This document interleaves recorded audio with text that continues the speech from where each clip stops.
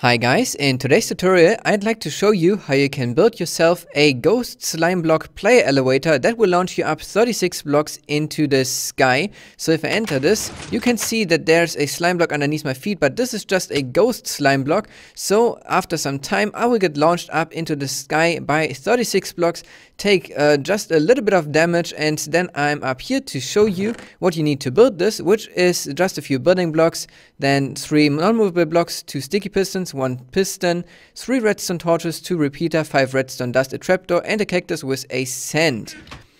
So this concept was not made by me and Skid who developed this, but we wanted to make one that is extremely compact, extremely easy to set up for survival. So this is what we ended up with. It is just a footprint of 3 by 5 by 5 blocks.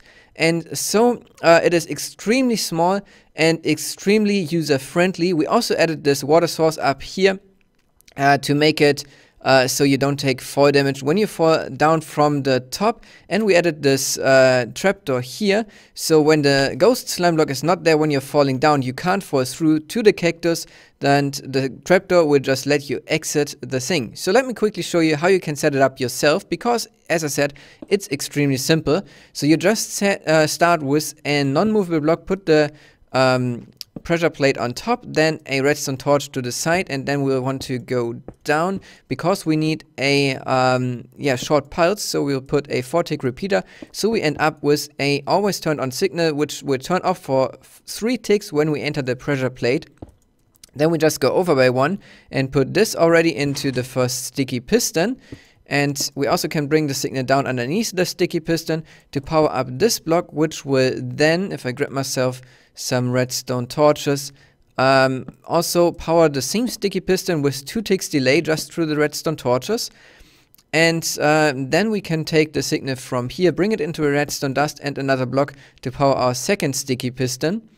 Then down here we want to place a repeater, which will power the slime block that will be sitting here, and on top of the slime block there will be the normal piston. This is the ghost block machine. If we just add the second slime block over there, we can already create ghost blocks. As you can see, this block is not really here. If I now place a block on top, you can see that the block gets replaced, so it's not really there.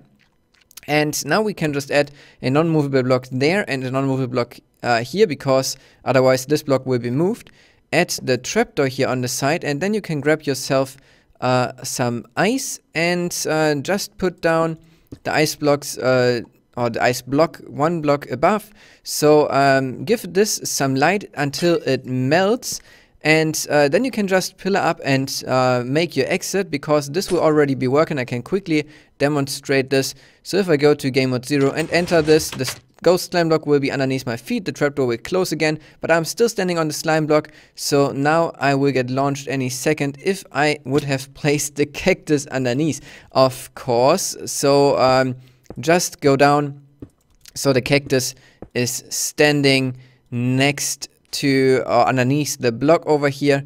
So I hope that you enjoyed this tutorial. If you did, then feel free to leave a like, subscribe to my channel if you haven't already, and share this video with your friends.